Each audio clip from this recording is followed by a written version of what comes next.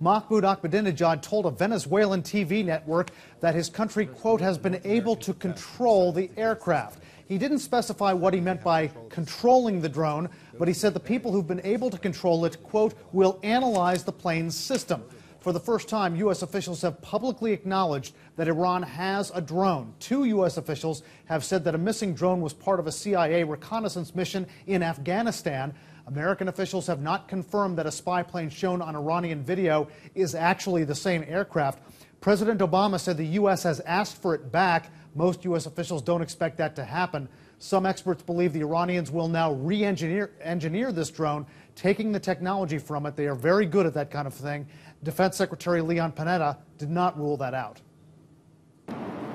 It's a little difficult to know, just frankly, how much they're going to be able to get from from having obtained those parts. I don't know the condition of those parts. I don't know exactly what state they're in. Now, President Ahmadinejad claims the systems of Iran's own spy planes are just as advanced as those in this one, so we'll see if Iran comes out with a model that mirrors American technology or not.